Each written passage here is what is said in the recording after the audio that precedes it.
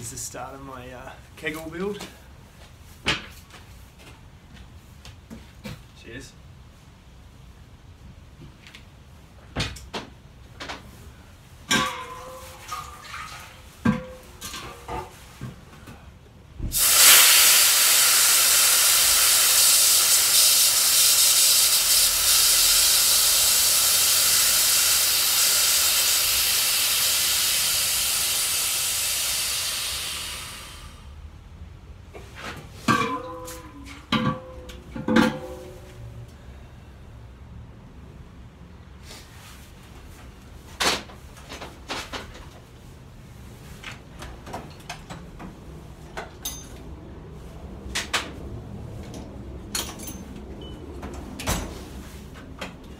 No circlip on this one, I'm just taking out the tang.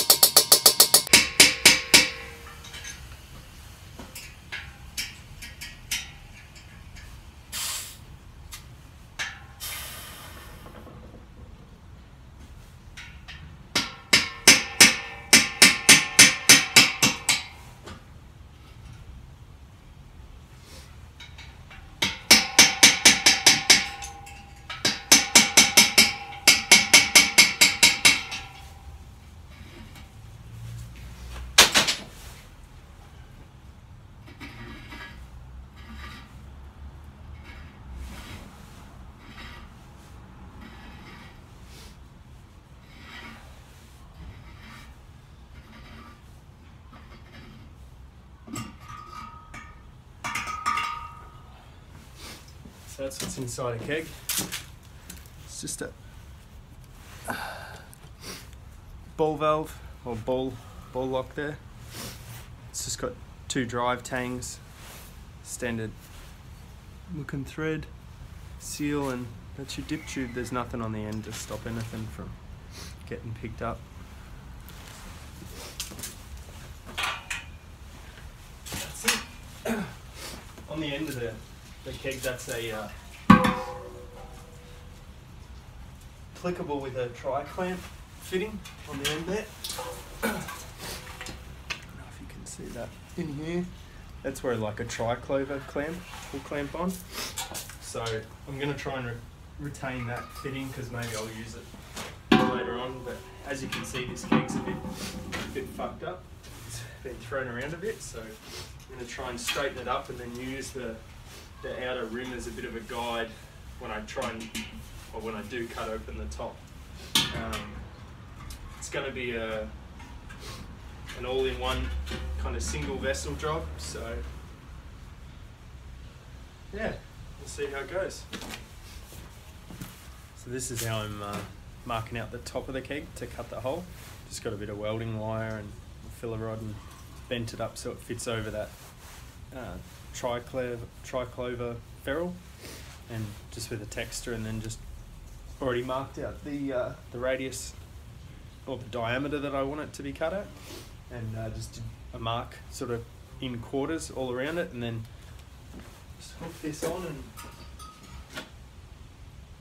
and line it up with one of the marks, put a bit of pressure on it, and then just resting the wire on the rim around just a quarter at a time, and that'll give me something to sort of a bit of a guide when I cut it out. We'll get to that next. Righto, here we go. Ear, eye, hand protection. We'll get into it.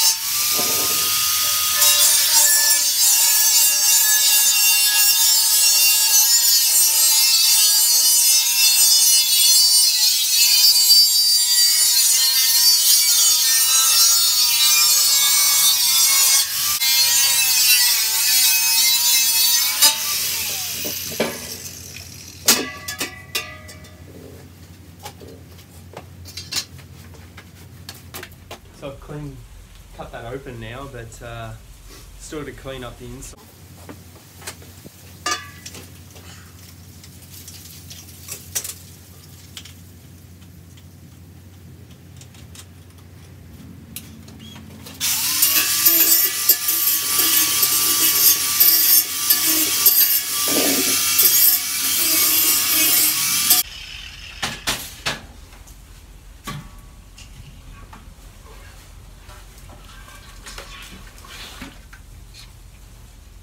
Fair bit of beer left in there, but just throw that on the garden. It is fall here, so everything's dying, but yeah, that's it.